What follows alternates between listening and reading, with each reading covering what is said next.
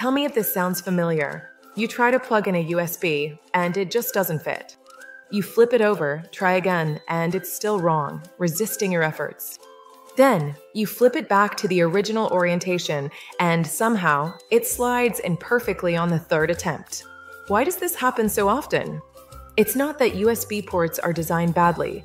The issue lies more with how our brains process information. It's actually your brain trying to solve the connection faster than your eyes can confirm the correct orientation. USB-A connectors look almost symmetrical, leading your brain to assume it's a simple 50-50 choice, but this isn't the case. Your brain prioritizes speed over accuracy, causing you to rush the first attempt even before fully checking its position.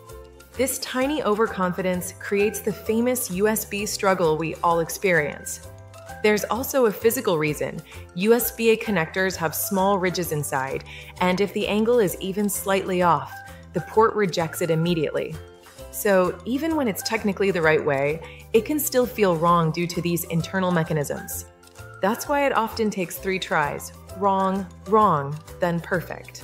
If you enjoy learning simple truths behind everyday problems, hit subscribe because there's a lot more you've never noticed.